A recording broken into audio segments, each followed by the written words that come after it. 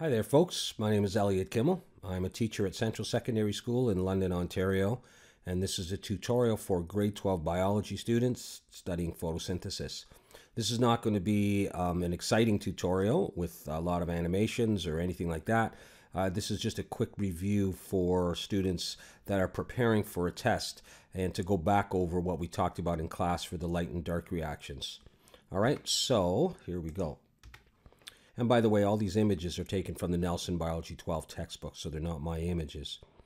So here's a chloroplast, and this region right here, that's going to be the stroma. That's going to be for the next section, the dark reactions or the light independent reactions.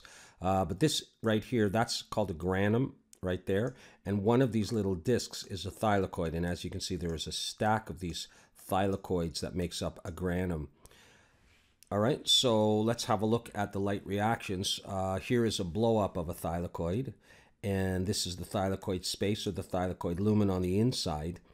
And you'll notice there are two photosystems, Photosystem 2 and Photosystem 1. And the photosystem is basically the light harvesting complex, all of the pigments involved with absorbing photons or light, as we can see here. So there are two photosystems, Photosystem 2, and then over here, Photosystem 1 with another LHC, light harvesting complex or antenna complex. So we'll just start over here, and light is coming in through the leaf and into the cell, and then eventually into the chloroplast, and it's going to hit one of the thylakoids, and that's what you see there. Now, within the antenna complex are many different types of photosynthetic pigments. Some are carotenoids, chlorophyll Bs, chlorophyll A, and so imagine that as the light comes in, it hits one of these pigments here, and let's call that a carotenoid. The light is going to be absorbed by the double bond system. It's going to excite an electron to a higher energy level. That electron will then fall back down and the pigment will release energy. That energy is going to bounce from pigment to pigment each time hitting an antenna pigment and exciting it, and then the energy is going to be released. Eventually that energy is going to hit a single chlorophyll A molecule that will be located somewhere around there. This is the reaction center chlorophyll or the trap chlorophyll, and when it receives the energy, a couple of its electrons are going to be excited, and they're not going to fall right back down to the chlorophyll. They're going to be transferred into an associated electron transport system. So we've got a photosystem and we've got an ETS right beside. So as the electrons move from ETS component to ETS component, which are embedded in the thylakoid membrane, energy is released by the movement of those electrons and by the transfer of those electrons. That energy is used to take hydrogen ions that are floating around in the stroma, out here in the stroma, to take hydrogen ions and bring them into the thylakoid space. And that's done by one of the components called PQ, plastoquinone. So the hydrogen ions start to build up inside the stroma, and that's going to create a proton gradient or hydrogen ion concentration gradient. Hydrogen, of course, is positively charged, so it can't just simply diffuse through the phospholipid bilayer that makes up the membrane of the thylakoid. So instead, as those hydrogens build up, they start to move down through a hydrogen ion tunnel or pore called the ATPase, and that's associated with an enzyme called ATP synthase. And as the hydrogens move from high concentration inside the thylakoid to low concentration in the stroma, as they do that, they activate the enzyme ATP synthase, which will convert ADP, adenosine diphosphate, and inorganic phosphate, PI. They will come together to create ATP. So it's the movement of the hydrogens through this that cause the production of ATP. This is called photophosphorylation, as opposed to substrate level phosphorylation in, say, glycolysis, or oxidative phosphorylation in the mitochondria. It's photophosphorylation because the energy originally comes from sunlight, which is then converted into energy that will be necessary to pump hydrogen ions, which will then create the ATP. So photophosphorylation. So the electron has been moving down the ETS of photosystem 2, and this is what created the ATP out in the stroma. Keep in mind it's going to be out there because it's going to be used in the Calvin cycle, and we'll see that in a bit. The electron eventually, or electrons, will come into photosystem 1, and in order for them to have a place to go, we're going to stop the process right there and now pick up with photosystem 1. Imagine photons now are coming in, hitting the antenna complex of photosystem 1, let's say chlorophyll B this time. Electron gets excited, drops back down, chlorophyll B radiates out energy to the next antenna pigment. Let's say it's a carotenoid and then a chlorophyll B again. Eventually the energy hits the single chlorophyll A molecule, the trap or reaction center chlorophyll, and it will release electrons to an electron acceptor, which in this case is ferredoxin, which will then pass it on to the next ETS component, the last one, which is called Nadp reductase. Excuse me. And it's called Nadp reductase because an electron carrier similar to NADH or FADH2 in Krebs cycle, NADP plus is the electron carrier in this case in plants, and it's going to pick up electrons from the NADP reductase. So this molecule here, this component here, is transferring electrons to NADP plus, so it's reducing it, and the reduced form is NADPH. Again, one of the products in addition to the ATP that we need for the dark reactions or the Calvin cycle. So when the electrons are removed from the chlorophyll A over here and travel down the ETS, there's now a space right here. All right, it's lost a couple of electrons. So electrons that were coming from photosystem 2 down the ETS now have a place to go, and they go back into the chlorophyll A. So this is called pigment regeneration. But over here, this chlorophyll A had lost electrons down the ETS and then eventually regenerated these ones. And then, of course, these ones are kicked out. But we need to now regenerate the chlorophyll A over here, and that's where water comes in. One of the main reasons why plants need to be watered or receive water and conserve their water by closing stomates if it's too hot.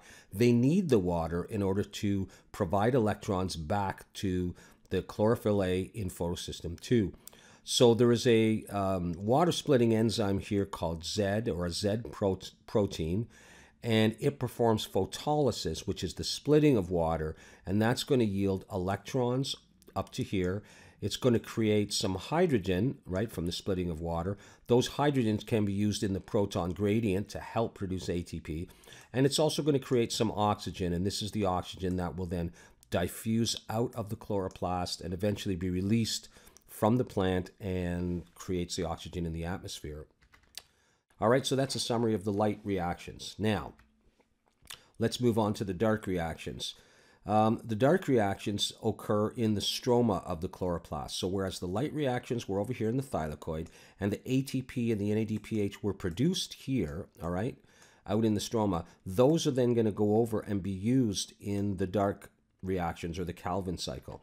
And here we see the Calvin cycle right here. It's also referred to as the C3 cycle because the first organic molecule that will contain carbon dioxide is this one right here. All right, it's a 3-carbon molecule of phosphoglycerate. So this is called the C3 cycle. All right, so here's CO2. And the idea is CO2 is entering the plant through the stomates in the bottom of the leaf, usually in the bottom. And CO2 is a gas, and so you can't, grab a gas with your hands and try to hold on to it, and neither can the leaf. So we need to fix this carbon dioxide into a molecule so that it will stay in the plant. So the first phase is called carbon fixation. Carbon dioxide will enter through the stomates and go into the chloroplast, into the stroma, and waiting there in the stroma is this molecule here, RUBP, ribulose 1,5-bisphosphate. There are 2 phosphate groups on here, so it's called a bisphosphate, and the abbreviation is RUBP. RUBP is considered the acceptor molecule, sort of analogous to the oxaloacetate of Krebs cycle. And this thing in red is an enzyme, Rubisco.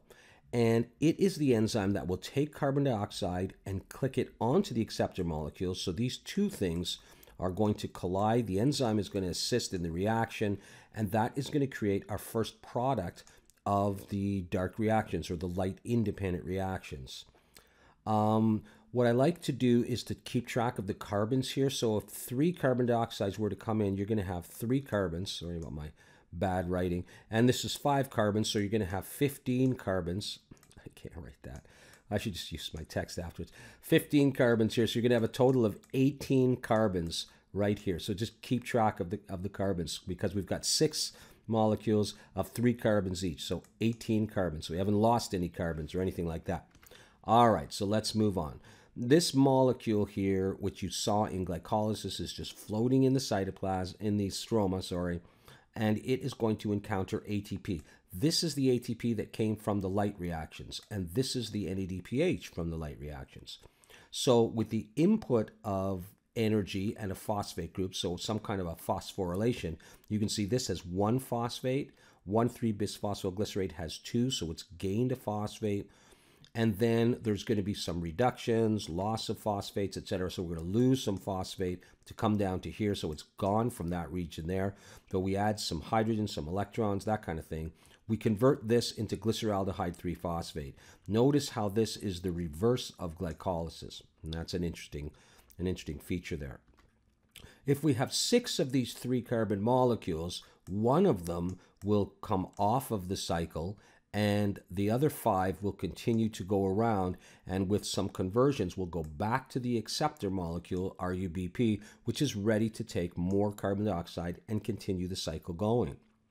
So we now have 1 G3P down here. That's just 3 carbons with a phosphate group. Now that's not enough to make a 6-carbon molecule here, or certainly not enough to make one of these larger molecules like this polymer. So this has to happen twice. 2 times. The whole cycle is going to happen twice if we're taking 3 CO2s at a time, so that 2 of these molecules will come down here. So 1 in a turn, and then another turn to give us 2 of these. 2 3-carbon molecules now gives us enough to make our glucose molecule, and we're all set. And of course, 2 of these coming together makes 6 carbons in total, and that's why 6 CO2s is one of the reactants in the entire photosynthesis equation of 6 CO2 and water, etc., etc. All right, so that's the light-independent reactions, which doesn't directly require light, but still requires the products of the light reactions in order to produce the carbohydrate that it will eventually make. And of course, other than glucose, starch can be made, sucrose, and you can see here that G3P can go off to make the glucose initially. That can make sucrose. All of this can go into cell respiration because plants do need to do this. It can make cellulose for its cell walls. It can store it as starch, etc. All right, so hope that helps. See you next time.